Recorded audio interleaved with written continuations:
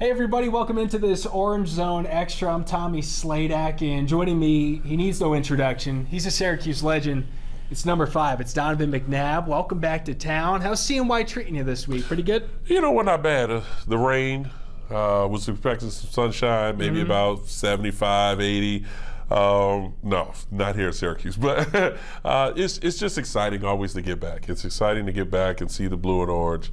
Have a daughter to go to school here, so I'm no longer just kind of that guy who played football. I'm dad now, so it's a phase in which we all go through, but I'm excited about it. You have any Syracuse dad gear? You got like a hat or a bumper sticker? I don't, because I'm not there yet. I'm still young, but I'm trying to get my swag where it's comfortable for the youth. Got that. I've got the dad swag. The dad swag is the kind of the big hoodie. Sure. Might wear the bucket hat. Where your kids are just kind of like that. No one's wearing that. And it's like, yeah, I am. The baggy jeans. We're still wearing the baggy jeans. I'm just not ready for the skinny jean aspect of, my shoe game is up to par because I'm all about the shoes, but yeah, just the dad swag I got to get rid of. Love that.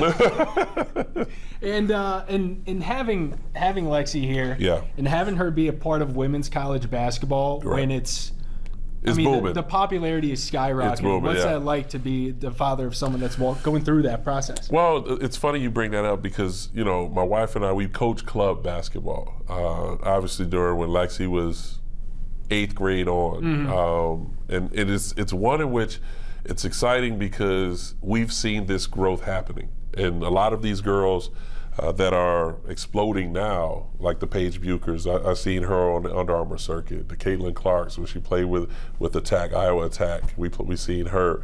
A couple girls that are playing in college now, we've seen them all throughout the circuit. And my niece played with UConn. So I got a chance to watch the Maya Moores, the Brianna Stewarts. The list goes on of players, and it's like, now people are starting to appreciate them a little bit more. Now, is it taken away from the men's game? No. But I think what you're seeing is storylines happen. You're seeing Dawn Staley win her 3rd national championship, from when she was 2-time player of the year at Virginia. You got Gina Auriemma, who was big time carrying UConn for years, and the players that he coached. Pat Summitt, who passed away, rest her soul, but things she did at Tennessee. The list goes on of Tyra Vanair, she's now retired, and what she did with Stanford and the USA teams. So I just think for a lot of us basketball fans, it brings excitement because now you think of college and people are starting to go and support the girls' game while they're watching the men, but they're going to support. So it's an exciting time for really these young kids on campus. And to be back and you're receiving this high honor for alumni, what would 18-year-old Donovan think of you being back to get this, man? Why they give it to me? It just, as a young kid, and even not so much 18 because I was young coming into the university, but it's just, you don't see that part of your path or your future. Like you're still trying to get your feet wet. You're still trying to keep your head above water. So you're battling, you're competing, you're starting to get a little bit of attention for the things that you're doing, but you still don't see this part of it. And this is something me at 47 years old where years I look back and I got a kid in college, I got kids in high school and in 8th grade, and it's kind of, it's rewarding because they're a part of it. And everything that you explain to them of how to go about your business and, the work that you got to put in, the sacrifices that you got to make, determination. It's just dad talking where it's like, walk, walk, walk, walk, here dad again. And then now all of a sudden you're receiving an award for the things that you've been able to do and how you got there. It's kind of fulfilling for them too as well. Showing them the path. Well, maybe they'll listen. And let's talk about this Syracuse football team. Correct. Fran Brown's created some pretty wild buzz in the offseason. True.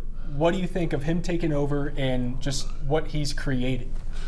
Well, again, it's the exciting part for all the alums is he's trying to bring us a part of it. And the things that we're trying to do as alums is just be very supportive. See the progress, see the growth. If we can aid in any way, we'll love to do that. But it's more or less get a chance to just sit back and watch our university compete And so, the scrimmage they have this weekend is one in which I'll get a chance to watch. I'll be back next weekend to see the spring game. I got a chance to talk to the team today. I love what Fran is doing because he's bringing us all a part of it. But also, too, he's building that buzz within that facility with the kids to trust one another. Like, this isn't a rebuilding year. This is a year we're coming to compete for the ACC. But it's all going to be all on you guys to do your job, know your role, and believe in one another. And so I love that. I get a chance to talk to them, and that was kind of my message to them is this: don't look around for anybody else to do a job that you can do. And if you can do it to the fullest, now all of a sudden you understand a little bit of what you're capable of. And if you're capable of doing anything by believing in yourself, anything can be achieved. You spoke to it a little bit there, but what's the recipe for an alum like yourself to feel connected to his old college team? I think more or less of the door being open. We've been a part of situations where the doors are closed. Oh, so-and-so's in town. Oh, that's great. Can he stop by, maybe have him talk to the team? Well, not today. Or it's guys wanting tickets to go to the games here. And it's like, well, we don't have any tickets or whatever, but they can come to the facility. They can come talk to the, and it's kind of one in which it's depressing for what we were able to do, and especially in my duration here, and then the guys that paved the way for me, to not have them be a part of it. We all have kids that are playing sports, and if we have a kid that's well groomed to be able to play at this level and we don't get an offer from Syracuse, for our kid, that's tough. But again, it's one in which that's the past. I love the way Fran is handling this whole deal. And it's really just a kind of the progression of where we're going and how we're going to be in August and September, from this particular point. Kyle McCord, yeah. Transfer from Ohio State. What do you see in this guy? Well, I got a chance to watch him last year, and I enjoyed his progression. I enjoyed from the very start of his first start as the Ohio State quarterback, full-time starting quarterback. His rapport with the guys, and I've seen guys playing for him. I remember, I go back to the Notre Dame game where he led them toward the end and led them to win the game, which showed a lot of growth, showed a lot of maturity. And I think what he's going to bring here is he's going to bring that experience. And I got a chance to talk to him today, and the thing that I want him to do is just be who he is. Don't try to be anything different. Don't try to be Superman. Don't try to be the guy that all of a sudden now he's the number one pick in the draft. Just be who you are and allow the people around you to do their job and do it for you. And so leadership is something that it's kind of given to just anybody. It has to be rewarded. And he has that leadership quality. Now he's just got to put it together. Those late 90s Syracuse teams, people have a lot of great memories with what you guys built. And when you were a part of that, was there ever a moment where you looked around and said, we're going to have stars at the next level here? Like, we're really something special. Or did that not transgress right away? The funny thing is, I didn't really think about so much of the NFL stuff until, I would say, my junior year. And that being because I redshirted. So that being my senior year. Early on, you're watching guys you played with and they, or played against, and then they're getting drafted, and it's like, oh, well, I know I'm better than him. Or we have guys that are definitely better than him, and you didn't understand the process. And then getting into my junior year where you really start to reflect on those early years, like playing with Marvin, playing with Sermon, playing with Kirby Dardar, and just like a lot of guys that you start to think about, like, wait a minute, they should be in the NFL as well. What happened? Like, why didn't they get the chance? And then you have your Marvs and guys that have made it and end up being first round, second round picks. But then you get later in your own college career and you start to think like we have a bunch of guys that should be kind of looked at to possibly make it to that next level. And what gets you there is winning. What gets those guys those opportunities, because you're going to have guys that are sure shots. But then those other guys, if you're winning, now all of a sudden they're receiving that attention. And that's something we haven't had in the last couple of years. We haven't had the competitive consistency that we can have college scouts come, or I should say not college, but pro scouts come and watch these guys. You know, again, you're going to have 3 or 4 guys that's going to bring a lot of these teams in to watch. That's when they start to find those other 3rd, 4th round draft picks. If you build it, they will come. Absolutely. We're going straight field of and dreams. There you right go. here. All right. That's going to shock a lot of people because then they got to Google that. Right. Exactly.